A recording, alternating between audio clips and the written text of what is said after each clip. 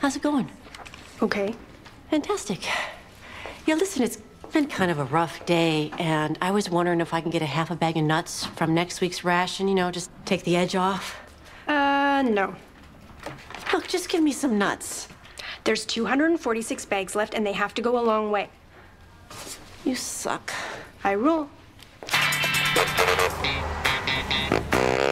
So, I left him hanging there, but this morning he was gone, and I didn't hear an ambulance, so I'm sure he's fine. You know, helping people is his own reward. Mother Teresa didn't spend 45 years ministering to the sick so she could get a Nobel Peace Prize. But I bet it didn't hurt having a little something on the mantle to brag about over drinks. I think you're confusing Mother Teresa with Dick Butkus. Hey, could you hold this a second? Oh, that goes against my helpless policy. Have you not been paying attention at all?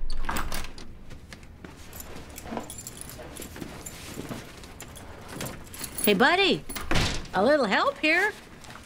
You can't be serious. I think I got it, actually. Oh, be careful.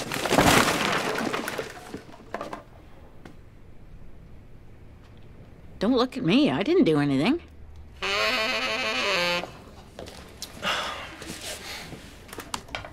Okay, now it's 35 bucks? Who's gonna pay that? 40. Suck on that, Disco Diva. You hear the Nutman retired? Don't remind me. I snacked on croutons yesterday, and not the garlic kind. I'd give anything to get my hands on some Nutman nuts. Hey, Crystal, can you keep an eye on my bobblehead for me? No, I'm working. 45? Anna, there's my favorite girl. Uh-oh. So just keep an eye on this number right here, and if it goes up, then bid $5 higher. Is that Mo Bobblyhead? Uh-huh. I love the Three Stooges. Woo, woo, woo, woo, woo. Why, I oughta. Knock, knock, knock. Finally, someone who appreciates culture. Oop, the number just went up. Oh, wise guy, eh? So what if I decide not to help out? There's like a gajillion other people to pick up the slack. That's exactly the type of attitude that breeds, and pretty soon nobody's helping anybody. Could you close the door, please?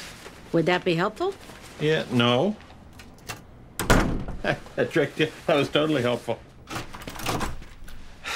No good is going to come from this policy of yours. Well, you can thank jerk-face Maxwell Smythe for that. Maybe you just caught him on a bad day. You know, maybe his mom just died.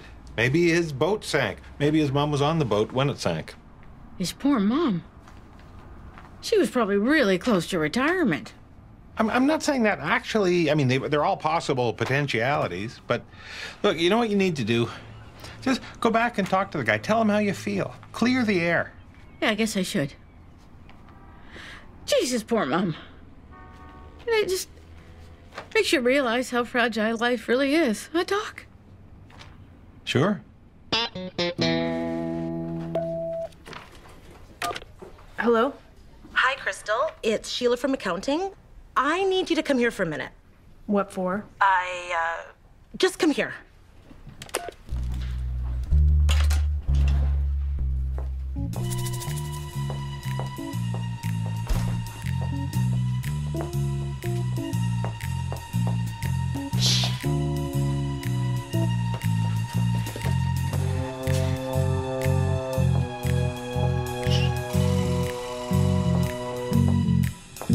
What are you doing? I was looking for Post-its. You mean post-itachios? What? Shh. I don't know what you're getting at. Maybe Sheila knows what you're getting at. What has gotten into you? And who's Sheila? Anyways, this kitchen is filthy. Clean it up. I'm going back to my office and I'm going to try and get some work done. Joyce, hi. I've got to, excuse me.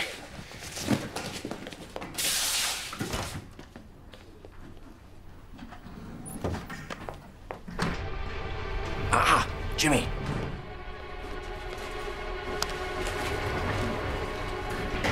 Word around the office is you're jonesing for some nuts. I have a line on some Nutman pistache. Oh, yeah? How much? $10. $10? That's crazy. How do I know they're the real thing? First one's free. Oh, yeah. That's the good stuff. Tell your friends.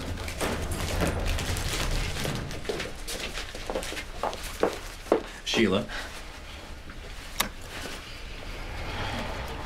So how are you set for snacks? Tell your friends. Joyce, hi. I was just... You're not going anywhere.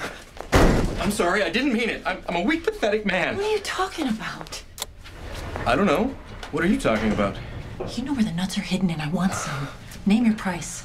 $10, $15 a bag. 15? I'm not paying that. I'm sure there are other methods of payment. 15 is fine. Cheap.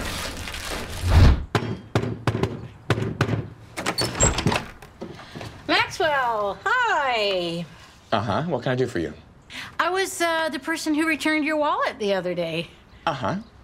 And, well, you didn't seem that grateful. But I know you've had a lot going on with the funeral arrangements and the insurance for the boat and everything. But I thought I would come by and give you the opportunity to say thank you. Are you really that insecure that a thank you from me will help prop up your fragile ego? Oh, maybe money will help. I didn't come here for... Here, let me give you 10. You know what? Make it $20. Thank you so much for finding my wallet. Okay, now you're just getting... Whatever would I have done if you hadn't swooped down and changed... Hey! Wait a second! See, was I right or... Run! Oh, crap.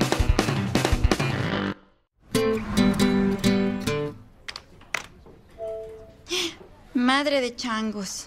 Did it go up again? Way up. Well, he never gave you a price limit, did he? But $150 seems awfully high for a bubbly head. He wants it pretty bad. I guess you're right. Hey, Anna. How's that bobblehead bidding going? Well, you're on top for now, but that disco diva is a nasty hag. There's no need for name calling. Oop. I have a meeting with Joyce. But you're on my list of people she doesn't have meetings with. Taylor, so good to see you. Really? Come on in, let's get started.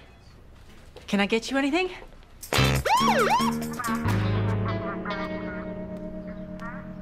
Well, I have some good news. He's gonna thank me. Finally. I guess sometimes in this old world, you need to steal someone's wallet to help them realize what an ass he is. Not exactly. He's going to have you released, but only if you thank him for not pressing charges. Thank him? I'd rather die.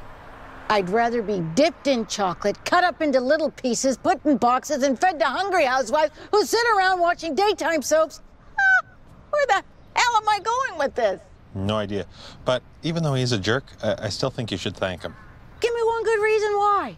Because it doesn't look good to have a children's author with a record for theft and resisting arrest. I wasn't resisting arrest. I was resenting arrest. You bit me. Out of resentment.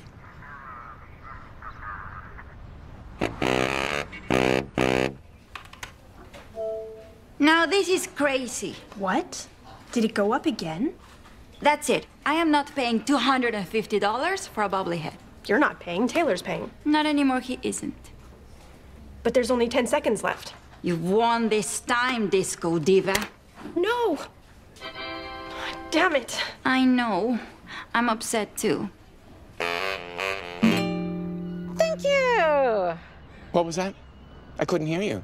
I said thank you. For? For not pressing charges. Because? Because I stole your wallet. After you were being a jerk for not thanking me for finding your wallet. You're welcome.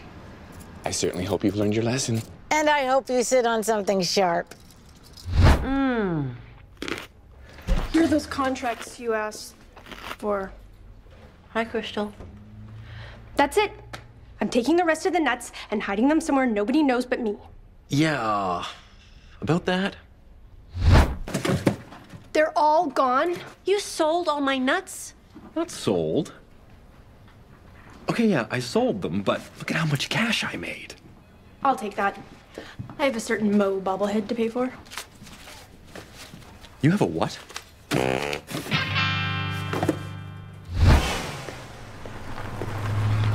This sucks. Yes, it does. Although maybe one day you'll look back on this and laugh. Or want to kill him less. It's your call. Oh, for the love of Smythe! You dropped your wallet. Thank you. Well, there you go. You got a thank you. You feel better? I'm starting to.